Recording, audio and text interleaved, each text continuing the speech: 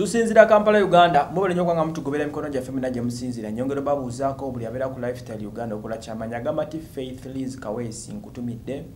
Hi, how are you doing madam? Kansubira oli bulungi nnyo. Romans, how are you doing? Kansubira oli fine. Rose Nalubega, how are you doing? Oli awa USA nkutumidde. Ni omulala gwinno buuzaako.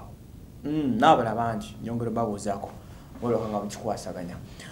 Kantandikire direct cross constructions kuziro musanvu munana munana kinana munyansanvu mu mchenda mutano enekola kuya kuzimaze waswa Emmanuel onfuna kuwaswa Emmanuel Ugandan Lifestyle Facebook page genda yo liking, make sure you go like that page liking anyo page ya fe atubenga togerera kensonga za fe ndali zikwatagane bitaka.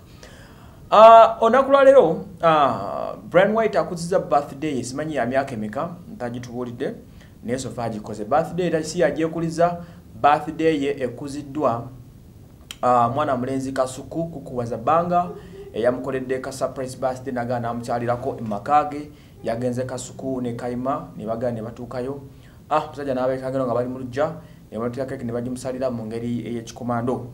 Bryan White ono yobu ku basajja abekolera linnya 217 218 yafuka ekizibu mu gwanga muno nafuka omutawana mu kugaba sente empitirivu nnyo ziyalina nga ziringa busaanyi maaso ge but oluvannyuma n'atuuka n'abivaamu. Eddie Kenzo y'omu ku bavuddeyo okuyozaayoza Bryan White olw'okuweza emyaka gy'awezezza era n'atubuulira ensonga lwaki ayagala nnyo Bryan White lwaki amukkiririzaamu lwaki amussaamu ekitiibwa. Kabadde kabalwa kampimpi Kenzo kawandise mu lulimi Oluganda abayo benaku zino atabula Oluganda Oluzungu Muganda wange oluusi awandika ebifu oluusi nawandika ebituufu naye era awandisa ebituufu. Agambye nti omusajja ono Bryan simumanyi nnyo naye twasambako ffe n'omupiira one time ni munyonyo saanyumya nnyo naye wabula namubuuzaako. That was my first time to meet him. Siddangamu but I like him lwansonga alina omutima omugabi because after training he asked the team ani abakulira and I was the chairman of our munyonyo team. Tiimu yaffe yali yabayimbi okusinga and our managers plus our artists, team members and our close friends. Hope you understand mujukire kyaliwo.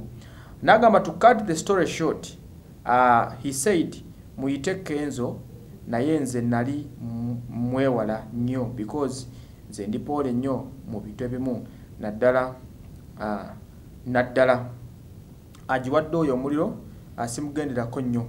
Nagamba nti so he gave me 12 millions in cash and he said za team zibayambeku mukolemu ebanyumira n'ebirala n'empitati gye Michael because y'omu ku bakulembeze abali mu team bla bla n'ebirala.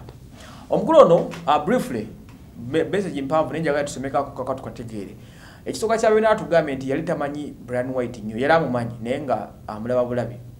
Agamba nti yasambako n'omupiira omulundi gumu emunyonyo balina ttiimu yaabwe gye batera okusambiramu endiba bo nga abayimbi gye bateekateekawo eri bayimbi ne managers okusinga gye basanga Bryan White mbu yatanyumya nnyo naye n'abayita n'ababuuza ani akulembera ttiimu ne bamugamba Kenzo yoyo n'abagamba mpitire Kenzo wano naye mbu Kenzo yetamusemberera nnyo olw'okuba nti mune yalina omuliro mungi bwe yali akola nga yitamusobola.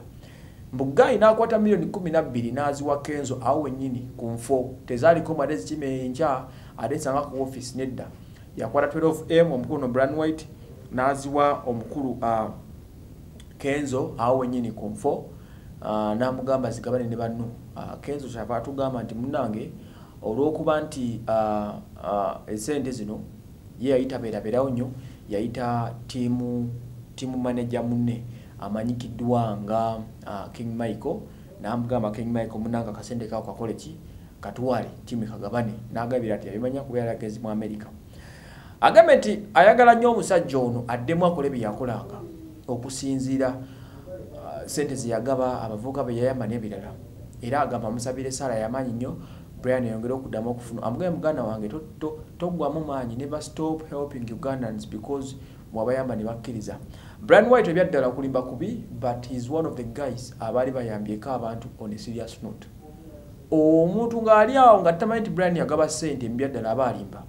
Bryan yayamba abantu, Bryan yagaba ssente wadde nga si bonna nti baafuna ne abafuna ssente za Bryan I am sure they got his money and tewali ayinza kuwakana just yatuzabuza niya n'asirika naye mukogerako leero nga leba Kasuku abagambye nti ekyamujja ku kuyamba abantu bulyo bambuuza Bryan lwaki totugabidde kasente Bryan corona aluma abantu tulabikako Bryan ye kiccho Bryan n'abagambye bigambo bibiri ba bisatu nti bannayuganda mwamalamu amaanyi era yabakuwa naye asaba essaala luliwo onaddemu akola ki abayambi naye Bryan agamba yayamba n'ayamba n'ayagala okukakasa kwe ne kumufattonge era Bryan agamba nti ebikwatagana okuyamba bannayuganda ebyo yabinyuka because yagezaako nnyo okusobola okubaako nekyakola nga munnayuganda munnamu okubayamba naye no one appreciated him era abasinga mwasigala nga mumukuba Bryan White awali of course yayamba bannyo fena tukkiriza but Bryan yafuna obuzibu